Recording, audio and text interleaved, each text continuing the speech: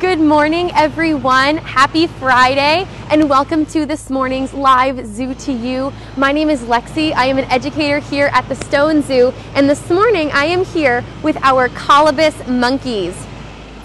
Please know that there is some construction going on the other side of the zoo, so if you hear some loud noises, we're going to try to stay as far away from it as possible, but that is what's going on the other side of the zoo.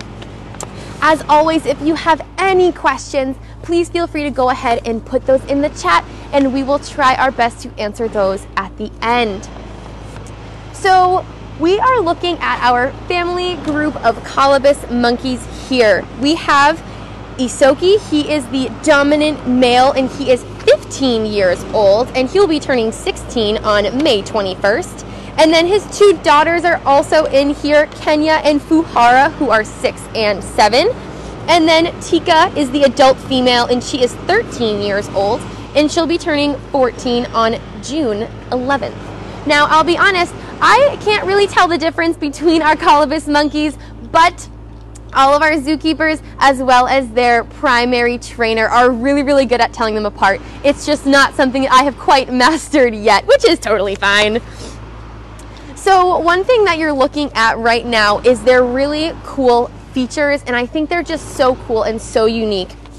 So to talk about those, right off the bat, you notice that long white fur hanging off of their back. So this is called a mantle. So that's their white mantle hanging off their back, and it's just really long fur. And then over the course of the rest of their body, they've got long, dark fur.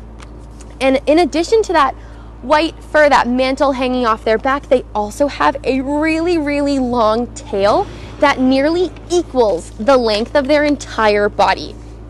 So the mantle, in addition to this tail, acts as a parachute and allows them to leap between the trees, and they can leap 20 to 30 feet at a time, which is just so cool. And one thing that people usually notice when they're here visiting the zoo is their faces. Right off the bat, they notice their faces. And of course, this one we're looking at here, we're looking at their back, but if we do have the opportunity to see their face, people will often look at them and say they look so sad. And this is actually really interesting because that is just their face. They have a really relaxed face that kind of makes them look sad to us. But what I am really glad to tell you is that sign on their face actually tells the keepers and us as educators that they are just feeling relaxed. They're feeling content. They're totally fine. If they were actually showing their teeth, what we would perceive as smiling, that's actually a sign of aggression, and that is not something we necessarily want to see. Oh, we'll say hello to this Colobus monkey now. So you'll be able to see that nice, relaxed face, and they're just totally content, which is really great to see this morning. Another really unique adaptation that I love to talk about with our Colobus monkeys are their hands. So they only have 4 fingers on each hand. And what's really cool is how they got their name Colobus. So as you might see in the caption, Colobus is spelt C-O-L-O-B-U-S. But their name comes from the Greek word Colobus, spelt the same except with a K, so it is K-O-L-O-B-U-S. And this means mutilated one, referring to the fact that they do not have a thumb. They only have 4 fingers, which I think is really cool. So earlier I was mentioning that they are able to use all of that extra fur on their back as a parachute to leap from tree to tree. So where do they live? They live in the forests of equatorial Africa, so areas like Kenya and Ethiopia. And in this area, they really like to eat leaves and fruits and seeds. So given all this information, you probably now know they are herbivores.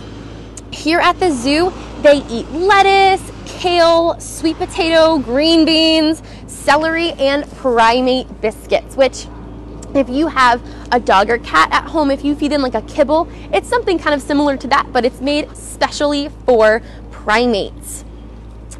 Another really unique thing about these guys is their unique stomach. They have a multi-chambered stomach, much like ruminants, so cows if you're thinking of them. So Cows or other ruminants also have a multi-chambered stomach, and for our Colobus monkeys, this allows them to digest all of those leafy greens and get as many of those nutrients as possible. But with this multi-chambered stomach, I have talked to their primary trainer before, and she has said that because of this multi-chambered stomach, it makes their farts and burps extra stinky. So if you ever come by this area of the zoo and smell that, it's probably the Colobus monkeys. So as I mentioned in the beginning, we have a group of Colobus monkeys here. We've got one dominant male, his 2 daughters, and then an adult female. They are currently located across from the Animal Discovery Center and across from the otter exhibit outside. Now, in the windows to the wild area, you may also notice that there are 2 other Colobus monkeys separated from this group. These are 2 young males. And so in the wild, Colobus monkeys will typically travel in social family groups of 3 to up to 15 individuals. This is typically made of 1 dominant male and several females with various offspring. So the females will stay in their birth group, whereas the males will leave in their adolescence, which is around 3 or 4 years old. And sometimes what happens is bachelor groups will form. So groups of just male Colobus monkeys will form, and that's what we have here at the Stone Zoo. We've got this one social group here, and then we've got our bachelor or all male group separated from there. And one of the ways that these groups form bonds, they form really, really tight bonds through grooming rituals, different calls, and displays. So as I just mentioned, we are outside here. We are across from the Animal Discovery Center and across from our North American river otter exhibit. And like I mentioned earlier, they are from Africa, so they have a specific temperature cutoff. And so most of the animals here in the zoo have around a 60-degree cutoff if you're not seeing them outside. And since it is spring, we're starting to see lots of our animals getting to go back outside again. So animals like our Colobus monkeys and our bush dogs are all starting to come outside when we've got some nice warmer days. So that is one of the most beautiful signs of spring, is when all of our warm weather animals get to start coming outside again, which is super exciting. And one other thing I really love to mention when our Colobus monkeys are out here is the different forms of enrichment that you can see in their enclosure. And one of the most common ones that gets noticed or pointed out is a small little brick or cube looking thing that kind of looks like a cell phone. You might be able to see it over in that back corner there. And what this is, it's actually a kid's mirror. It's super, super indestructible. It is not a cell phone, and they really like this because they actually cannot recognize themselves in that mirror. They are able to actually angle it and see people behind them. They kind of hold it up to their face like a cell phone, but it is not a cell phone. They kind of see the other Colobus monkey in there, and they're like, who is that? Which is super, super interesting. All right, Danya, have we had any questions come in? We have not, but I have a question. Absolutely. What is that blue ball?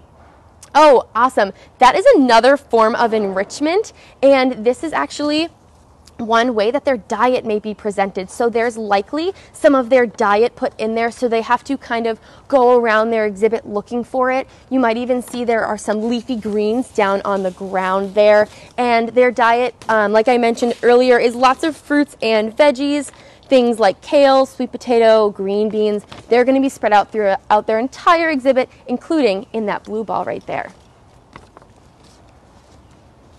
How can you tell them apart? Oh, that is a great question. So I personally am not very good at telling them apart, but our zookeepers and their primary trainer have noticed their different facial expressions, and they're able to tell the difference based on their faces, but it's not quite a skill that I have gained yet, which is totally fine. It'll come with time. Are they all black and white? That is a wonderful question. So as far as I know, all Colobus monkeys are black and white, considering their name are the black and white Colobus monkeys. So you can see they've got that white on their back and on their tail, and the rest of their body is all black. And what's actually really interesting is that when the babies are born, they're born all white, and then we'll kind of get this new coloration of the black and white when they're around 4 to 12 months old, which is pretty cool. All right, well, thank you so much for joining us for this morning's Zoo to You. I hope you all have a fabulous first week of your May month, and we will see you next time. Bye.